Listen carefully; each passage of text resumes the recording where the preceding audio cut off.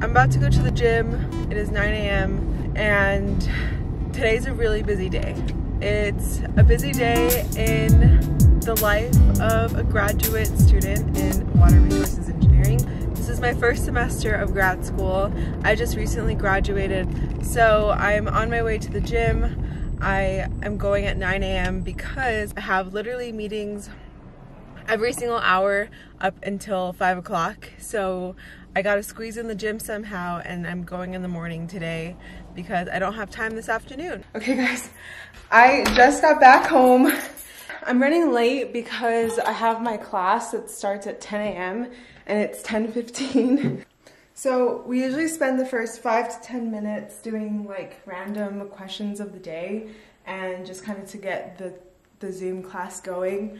But since I'm around like 15 minutes late, I didn't miss too much class, so I'll be just fine.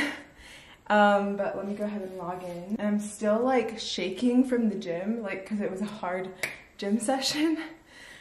So I'm still out of breath.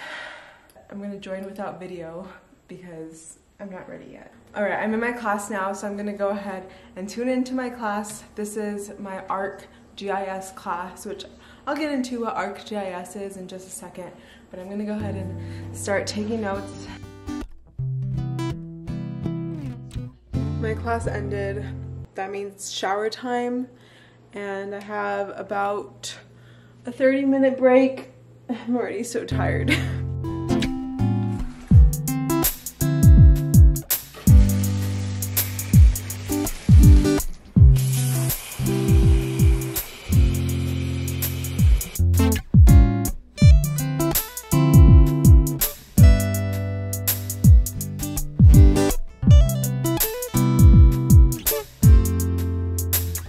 Hey guys, so I didn't wash my hair, but I put on a little bit of makeup and I feel so much better now. I'm gonna go ahead and start making some lunch, and my class starts in like 2 minutes, so actually let's go to my computer and then I'm gonna log into my Zoom session and just kind of watch as I make my lunch and multitask, because really that's what grad school is all about, is multitasking. Kind of just got to do it all. So my next class at noon is my seminar class, which is worth 1 credit hour, and it's a requirement for all graduate students. They have to complete the seminar class, and they only meet once a week, every Wednesday, for 50 minutes. And it's really actually kind of cool because you have different individuals come and present about their research or the work that they're doing in their field. So today's presentation is on regional growth and metropolitan planning. Why do we forecast growth? So basically understanding where population and employment are going to occur, where growth is going to occur. We can then take that and feed it to a travel demand model, and then that helps us understand where traffic volumes and congestion are going to be the worst in the future. Story time, right? Okay. If you watched my last video on my day or week in my life as an engineering student, you would have noticed that my desk was over there in that area. However, recently, in the past like 2 weeks, maybe even 3 weeks, I moved my desk to this location, and now I have a really nice white background, which, as you see, is much better than my kitchen background that I had before. And so whenever I have my Zoom meetings, I feel much more confident that I'm just showing a plain background rather than like my entire kitchen. Sometimes I don't always do my dishes, and like it looks better. And I never really like virtual backgrounds that much, so I was never one to put on a virtual background, but now I feel much better putting it here. And then also the lighting is just so much better because I have my window right here. Anyways, I have a meeting with one of my students. I don't even know what to call her, or my mentee. My mentee, okay? I am mentoring her. So I'm in a group of, like this research group, right, with my advisor, and she's one of the students. She's an undergrad student in chemical engineering, actually, but what she needs help with is ArcGIS, because I am taking a class on it. That's what I had this morning at 10 a.m. What GIS stands for is Geographic Information Systems, and what it is it's a software that a lot of engineers use to map their results. And it's a really neat software, and I feel like I get to kind of express myself creatively using it.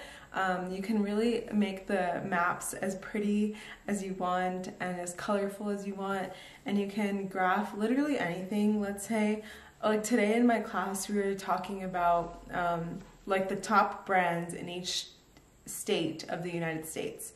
So for some reason, All Subs was the #1 brand in New Mexico, and then Hooters was the #1 brand in Florida. But like stuff like that, you know, that has nothing to do with engineering. But let's say, for example, my mentee is trying to graph amount of solar energy produced in each state. So this is a map of the fall and spring solar energy in the United States, where we first can look at the fall data. So the red on the top represents roughly between 2 to 3 kilowatt hours of solar energy per day.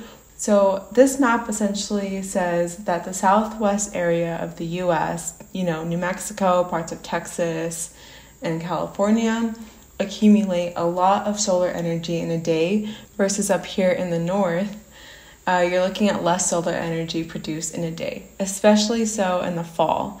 If you start looking at the spring solar energy, the numbers are a lot higher, still indicating that the southwest regions with the purple and the blue, these are really good areas to actually have an algae distribution plant, because in my mentee situation, she's looking at algae growth, and the more solar energy that these states have, the faster algae grows. So you really want to have distribution plants down here, versus you don't really want them up in the north, because algae will grow a lot slower since there's not as much solar energy.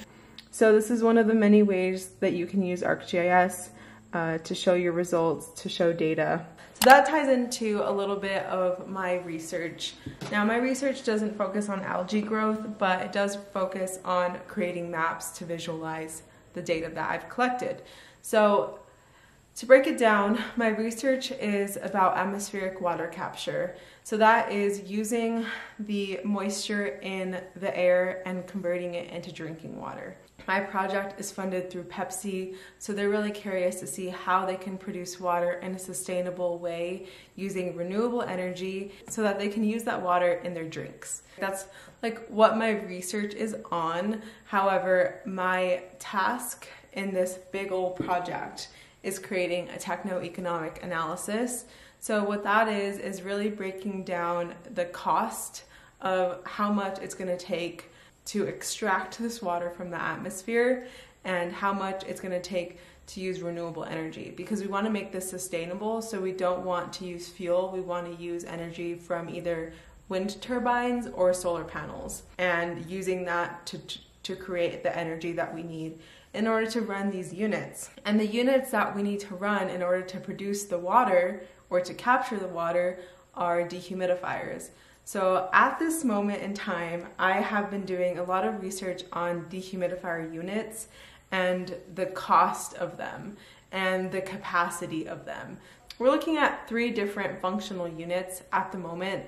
So capturing 10 gallons a day, capturing 100 gallons a day, and 1,000 gallons a day. And we're kind of ranking the cost of each one in different categories. So I personally think my research is really cool and something that I haven't heard about like just 1 year ago. And then at 3 o'clock, so it's 1:55, at 3 o'clock I'm going, well actually I need to be there at 3, so more like at 2:40, I'm leaving my apartment and I'm going on a field trip. My first ever field trip of this year, and honestly of college. We're meeting at Tingley Beach, which is right by like the zoo area in Albuquerque. But it's for my open channel class, so it should be fun. I'm actually excited to actually get out of my apartment and go outside. It's actually a really beautiful day today. The high is 61, so I'm excited to get some sun and actually interact with a few of my peers that I haven't seen in a really long time. So I do plan on taking my camera with me, and so hopefully I can get some shots of the nature. So let's go ahead and go! Yay! Field trip time. Made it to Tingly Beach. Look at that. LOL, just kidding.